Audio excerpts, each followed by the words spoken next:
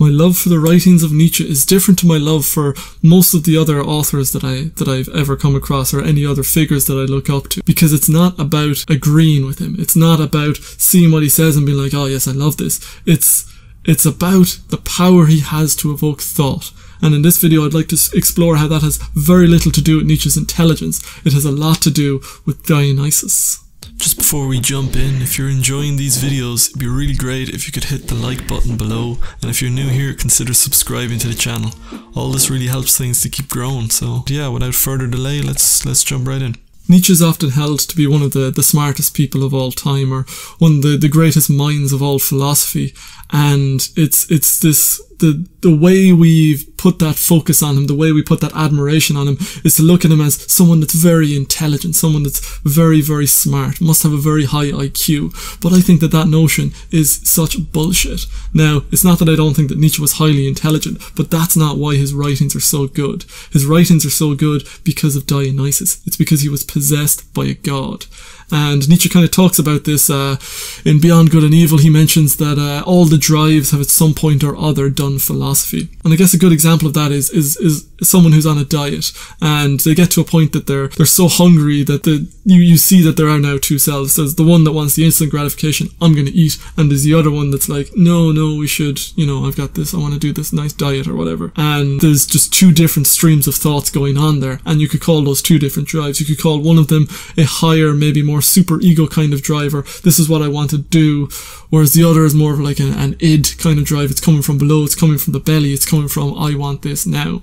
And that's just a simple idea of two sub-personalities, but there are so many different sub-personalities. And in Jungian thought and with Nietzsche, the idea of the gods is something that speaks through us. It's one of those chains of thoughts that grab you and that you think in a certain way. And you can have this with, this is why people can often seem like hypocrites, like at one moment they're acting out of this self and at another moment they're acting out of that self. And this idea of the multiple personalities is just rife, you can't really get away from it. And so the path of wisdom for me is the integration of all these cells into an effective commune, into an effective congress where no one is just, leading a rebellion against the others. It's everyone is well fed at the table so that no one goes too far out of line to disrupt the entire order. So it's about keeping the boat steady. But some people get possessed by gods. And if you look at someone like Elon Musk, he works 120 hours, or he went through phases where he worked 120 hours a week, and that's a man who's possessed. That's a man who,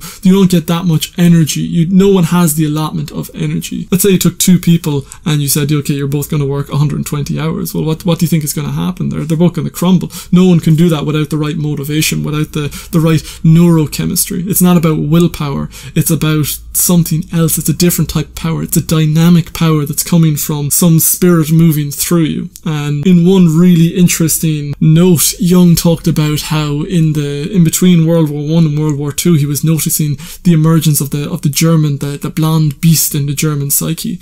And this he equated with the ancient Germanic god Wotan. And so he could see this energy. And even if you look at how that energy plays out on a societal level scale, once Germany got leveled at the end of World War II, they were defeated. It was tough. There was an economic miracle, and that is that dynamism. It's like it got redirected from the idea of war, and that Wotan energy went into something else, and it became creative. You could say a similar thing for Japan, and that creative energy out of the destruction. It's unusual, and economists have described it as the German economic miracle.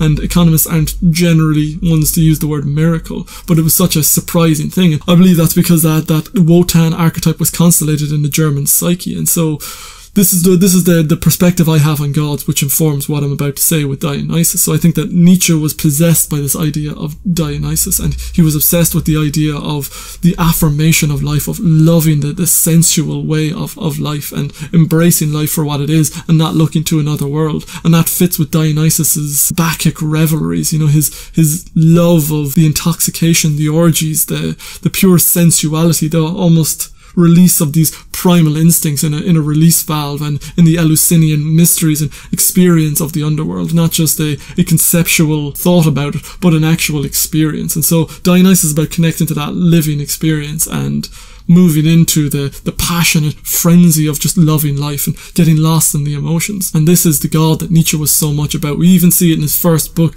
The Birth of Tragedy Out of the Spirit of Music. His insight with philology was that there's two strains for understanding the ancient Greek psyche. There's the Apollonian, which is the ordered, the measured, the objective, versus the Dionysian, which is the purely subjective, the lost, the ecstatic.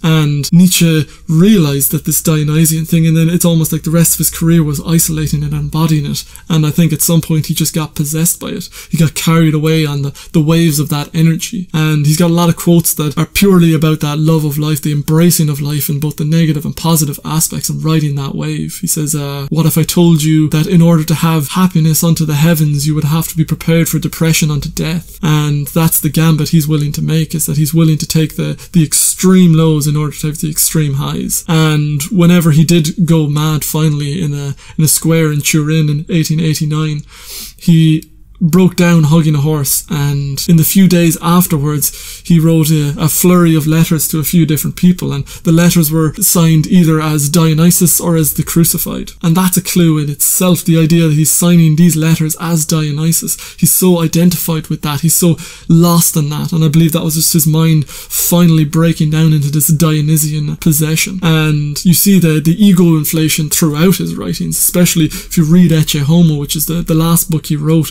just a couple of months before he went mad. It's got great titles like Why I Am So Clever, Why I Am Great, and yeah, it's amazing. There's so much arrogance there, but it's like the ego inflation of a man who's possessed by a god.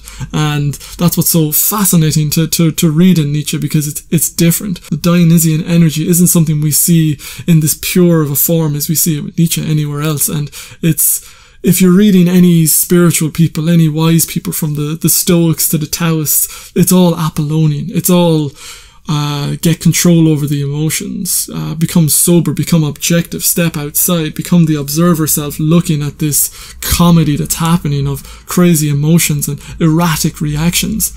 And they're telling you to become sober, to become objective, to develop a higher point of view, and to step back from the madness of the emotions. That's the Apollonian path. But the Dionysian path, and this is what's so fascinating about Nietzsche, is that the Dionysian path is what he chose. He went that way. He decided to get lost in it. And that's the embracing of the emotions. It's the embracing of that lower life. Because he saw that Apollonian thing as the negation of life, the moving away, the saying no to this world and to this life, whereas the Dionysian is saying yes to it. He's getting deep down into those instincts. And some of the things, even I'm working on a video of his relationship with Salome and what he's talking about in terms of his misogyny, because he's got some really misogynistic passages in Beyond Good and Evil. And there's an interesting philosophy going on underneath it, though. There's an interesting psychology of what's happening with Nietzsche at that point.